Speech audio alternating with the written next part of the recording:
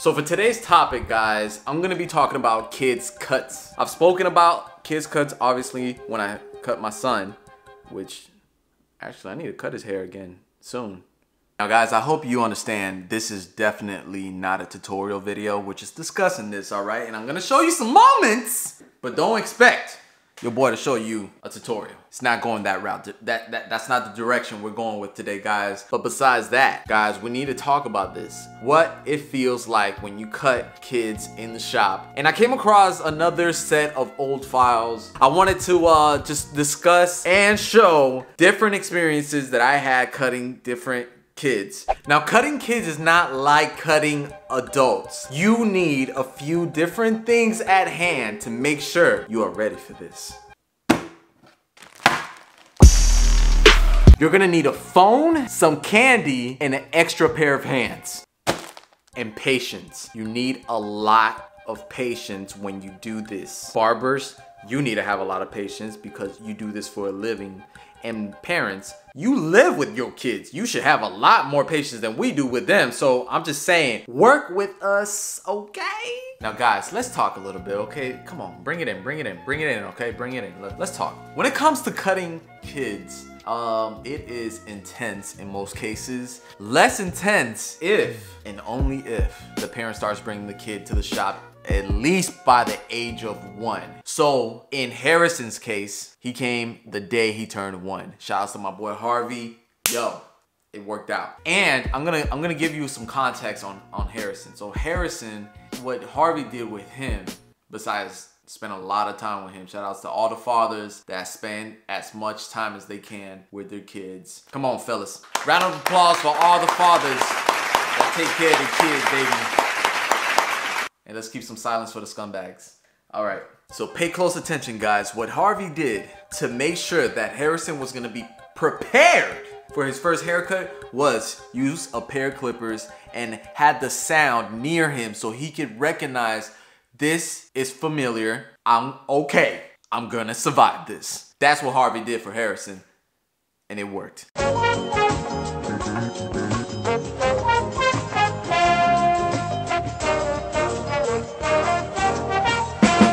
JHITZ on the... Please, Harrison, just look down.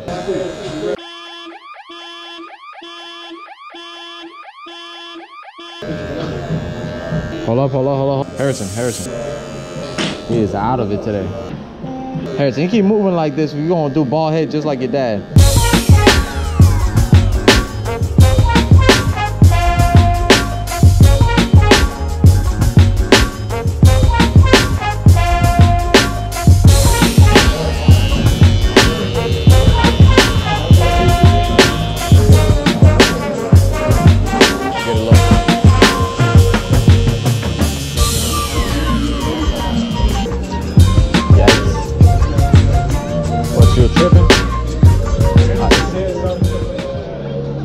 I'm gonna need you now. Every time I have to edge him up, that's a real moment for me. Like, that's when everything else doesn't matter. It's me and you, Harrison. I got to get you right. And if you move too much for this edge up, it's over. It's over for you. For a few weeks, Harrison, you're gonna have a messed up hairline. Or we can go bald. I keep on telling you, if you move too much, Harrison, you're gonna have a baldy. But, you know, we've never taken it that far. And that's what I like to tell all my client kids. Hey, if you move too much, you will have a bald head. I hope you know this. If you want to do this right, don't move. And if you move, I'm gonna have you looking like your daddy. Straight bald head. Baldy special. So what you wanna do? We're gonna do this. Don't move, okay? Don't move. This is a real moment, all right? Don't move. All right. Oh! That's how it goes. When it comes to the edge up, it's a real moment for most barbers because we know all it takes is a millisecond for them to just move the wrong way and it's over. It's over. It's over for them. They're not gonna look right. It's a little nerve-wracking, especially if they're moving around, and you gotta do your best. You gotta do your best. But if you know that the parent of that kid is expecting the crispiest hairline and their kid moves, look, man, you need ultra focus, and you might need that parent. So in this case, for Harrison, I needed Harvey. I usually always need Harvey. I maybe have had a handful of occasions where I was able to line Harrison up, but the majority has been with Harvey. Harvey for sure has to hold it down. He has to put the grip on him, because if not, the chances of him having a very, you know, interesting hairline, like I don't know, like an M or U or any type of hairline that's messed up, he might end up with that. And I don't want to do that to you, Harrison. So, you know, me and your dad, we got to work together. So clients, parents, work with us. Help us. We need you. We need you. You got to hold it down. Because if you don't hold it down, AKA hold your kid down, it's just gonna get real. It's gonna get ugly. The cell phone's not always enough. It's not. We need your help. So help us. Help us.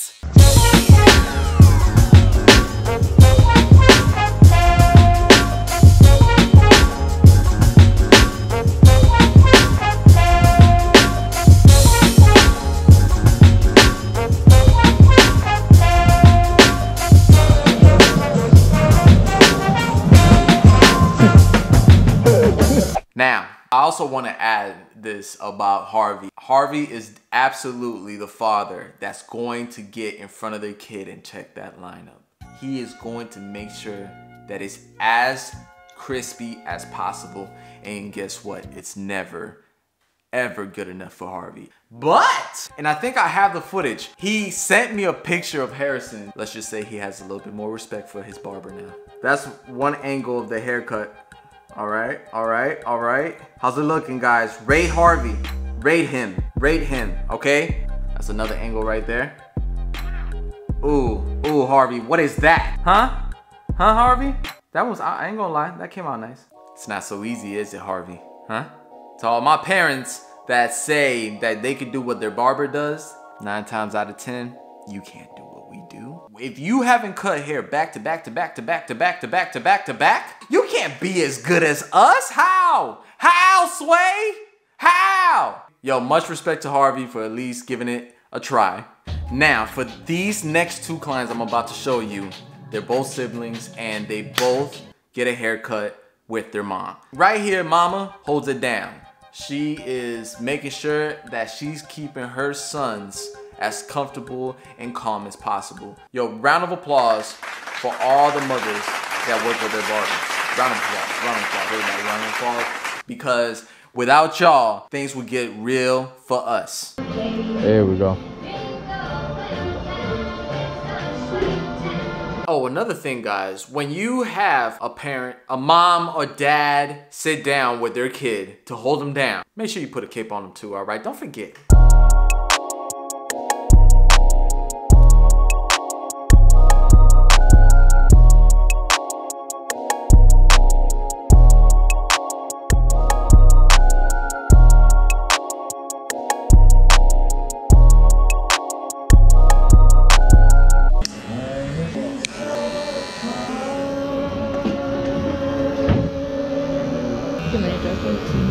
Yeah. JHITZ finna drop the bass.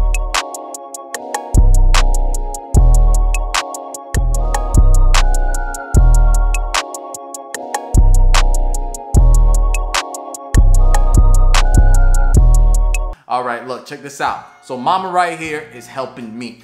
She's helping me. She's holding the phone. She's making sure that the angles are there for me. If I have to have him turn his head, she's gonna get that cell phone and move it so his head can move and I can work. All right, that's how it works, baby. That's how it works. All right, let's put let's switch them now. Legs pointing out this way and back towards that.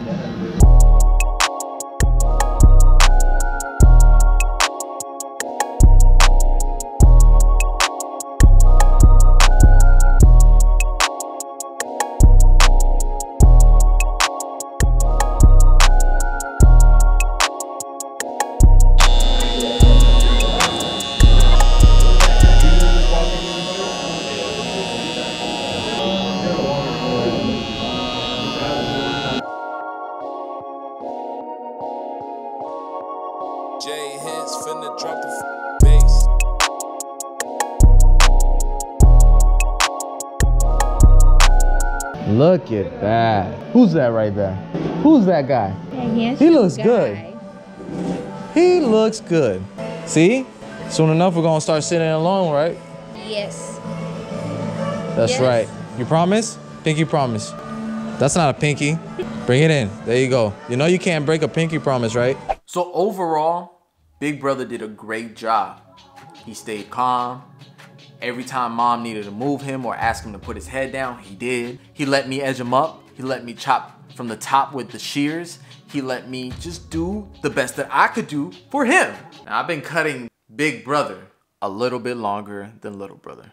Little Brother is a whole nother story. So the thing about Little Brother is Little Brother waited about maybe 2 years before he got his first haircut. And in my opinion, I believe that's why, you know, I went through it. It wasn't just me though. Mama went through it too. Mama and I had to work together, okay? And this is where it gets real. This is where you gotta be tuned in as the parent and as the barber. Roll the clip. It's okay. It's okay. All right now. All right now. All righty then. Mama is not playing from the get. She's making sure he is going to be held down. Now, ladies and gentlemen, this is the thing about holding your kid down. Even though you're holding your kid down, that doesn't mean he's not gonna fight back. He's definitely gonna fight back. And guess what happens when a kid fights back? He sweats. What happens when he sweats? He's slippery. What happens when he's slippery? It's hard to get to him. It's like trying to hit a moving target. It's difficult. Look, look. No? Okay. The more you try to move away, the more I squeeze. Are we going as slow as? You can try. At this point, I know he's not really gonna let you do much. We could do a 1.5 all the way over. Go time, baby, go time. Here we go. Here we go. It's okay. It's okay. You're doing great.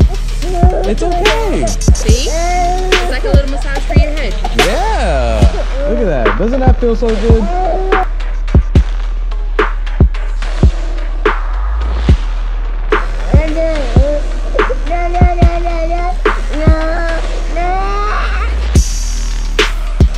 It's all mental. Yes, yes, yes, yes, yes.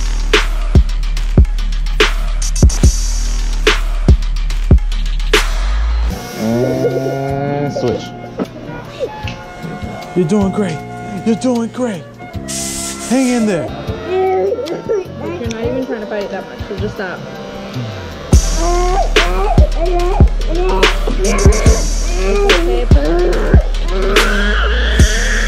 There you go. Let it out.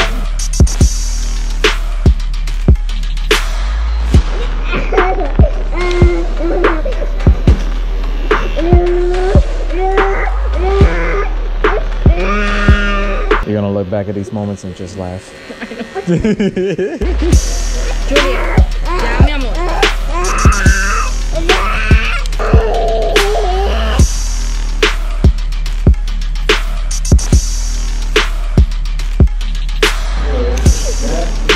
Yeah.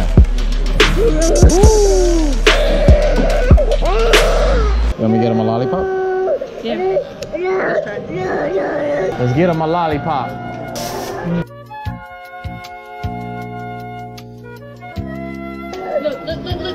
Look. Now see here, guys, this is where bribing comes in as a barber and a parent. You know, the kid starts crying and losing their mind. You have to think of, how can I calm this little guy down? Okay, what do we have near us? Lollipops. But if I give him the lollipop, it might get messy.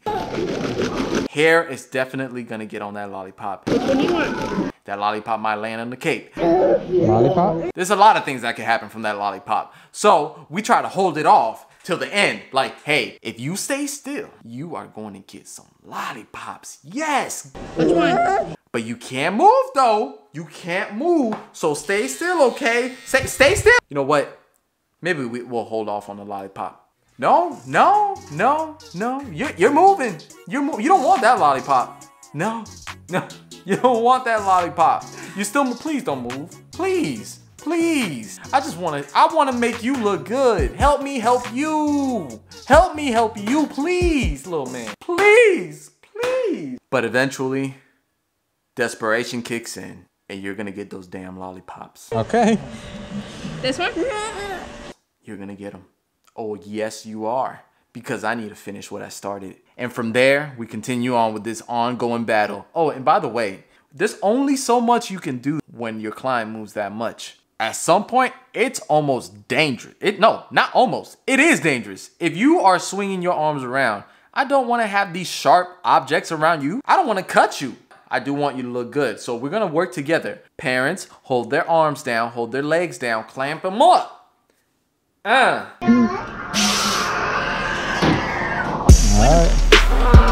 Make him face you. Like that, yeah. Alright.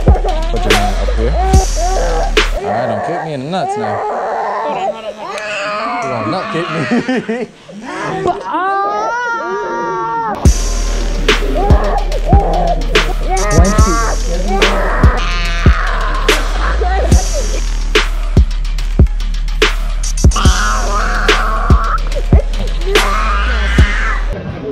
You gonna be good? I think so. Yeah? Okay, then stop. There's nothing wrong with you. It's so adorable, bro. All I need to do is get your little rat tail, alright? That's it. And that's it. Just don't kick me in the neck. Oh, I see that leg. Oh man, he is not playing.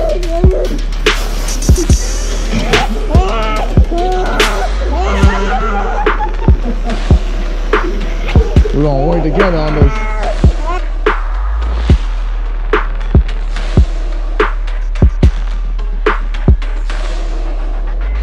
Boy, let me tell you, towards the end of all this, I feel like he won this battle. He ended up without even having the cape on. The neck strip came off, and Mama was like, look, let's just finish this. Let's just do the best you can, but he's had enough. I gave him the best I could, boss. I gave him the best I could. That's it, that's it, that's it, that's it!